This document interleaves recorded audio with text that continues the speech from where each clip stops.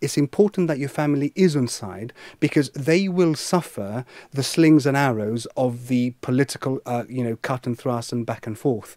So whoever wants to stand for politics, and it's a privilege, anyone who says that it's a sacrifice should not enter politics. Being a representative of a community is first and foremost a huge privilege, and it really is, but it's also true that you've got to know that part of that is going to be having to at times defend yourself from comments which you know to be utterly false, and sometimes having to have unpleasant conversations with your family who are, far more wounded than you are for what they've heard. So it is a collective game, and you do need your family and your friends to support you when things get tough. You've just got to believe in what you're doing and keep going.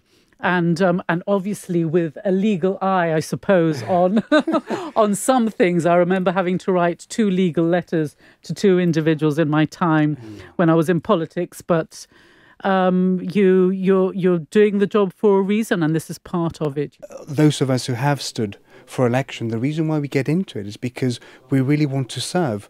We also have the vanity of thinking that we are going to make a difference. I think there's a part of that, but you really want to better your community. You think that your ideas are better than your opponents. You think that you can implement your ideas better, but ultimately, whatever your ideas may be and however you implement them, we all want to do what is best for the community.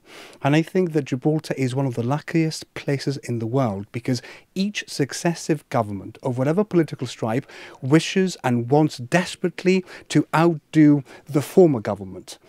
I think you have to listen, but really listen, to learn to listen and accept that it's okay sometimes not to have all the answers, and that it's okay that you can't solve all the problems, but so long as you're listening, you're actively listening, and you're taking note, and you're passing that message on, and discussing it with your colleagues, discussing it with the members on the benches opposite, and show that you're authentic, because we're a small place. Everybody knows each other. We're all human beings. So who are you as a human being? How are you going to relate and engage with the electorate? So not just as a politician, but also... No, but at an emotional and human level.